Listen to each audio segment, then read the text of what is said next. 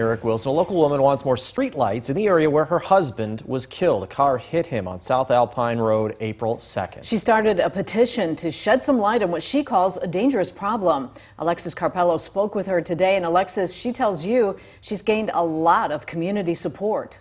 Yeah, that's right, Mimi and Eric. Nearly 1,000 people have signed the petition so far. The woman tells me she met her husband when she was 14 years old and never was expecting to lose him to something he did almost daily.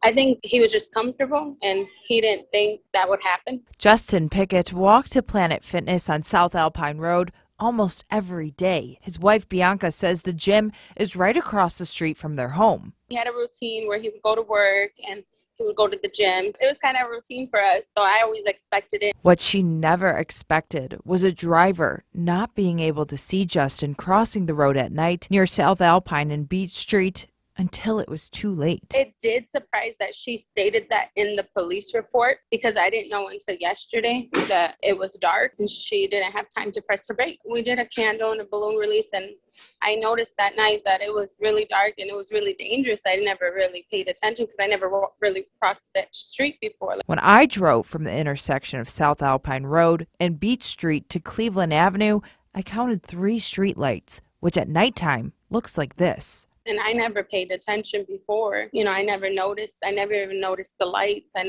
now that it's me and my family are going through it, like, I feel like something has to be done. Bianca thinks if there were more streetlights, Justin might still be here. So she started a petition to gain the city's attention, hoping to bring light not only to a tragic incident, but the area. I'm getting a lot of support from my neighborhood. It just shows me like he passed away, but like at least we can make a difference for the neighborhood, for the kids, make sure it doesn't happen again. I did reach out to the city about this petition, but have yet to hear back. We posted a link to the petition with more information about the accident on our website, mystateline.com. Mimi.